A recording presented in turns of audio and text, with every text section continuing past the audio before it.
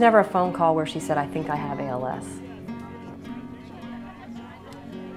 Because it started with a remote possibility, and it developed so slowly. All along I knew the same thing she knew, that if it spread from her left hand or left arm, it was probably ALS.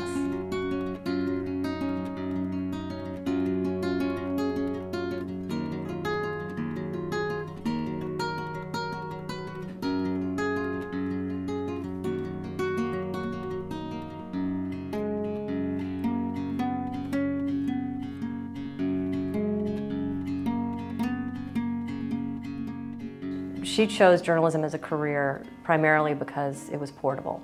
She could practice it overseas, she could practice it at home. That's why she decided to go to graduate school at the University of Florida and get a master's degree in journalism.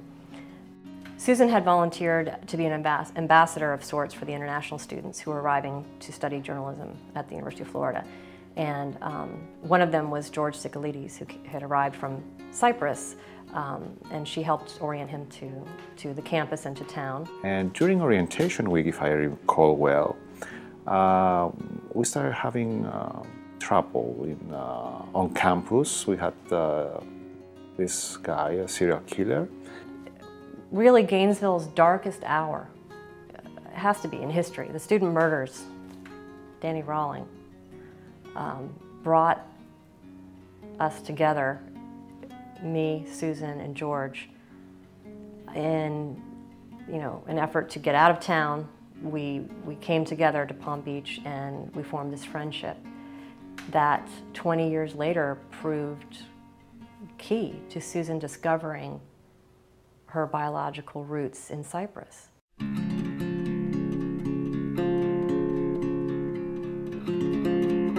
She had learned of her biological father's existence and that he was a Cypriot. And it just so happened that George was a good friend from graduate school. And, yeah, what are the chances? Who would have told me that after 20 years I would get a phone call from a very good friend of mine that I met in Gainesville, and we lost contact. And we'll end up now in this situation, which is fascinating, but at the same time sad. But to me, what's important is that if you can be able to help somebody, you should do it.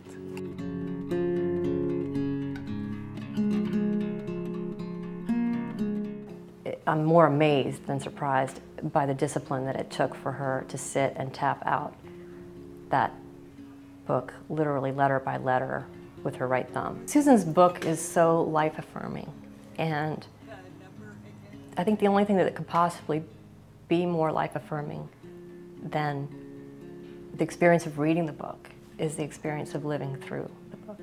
She and Susan have been best friends since middle school, and the kids used to comment. They always knew when Mommy was on the phone with Nancy, because she'd be just cackling. And then she didn't ordinarily cackle, just only when she was on the phone with Nancy. But just having her come and be close with us, it's meant the world. We should all be so lucky to have a friend like her.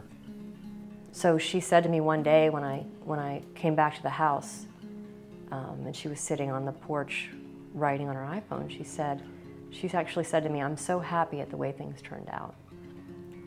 Imagine if I were stuck here without a book to write."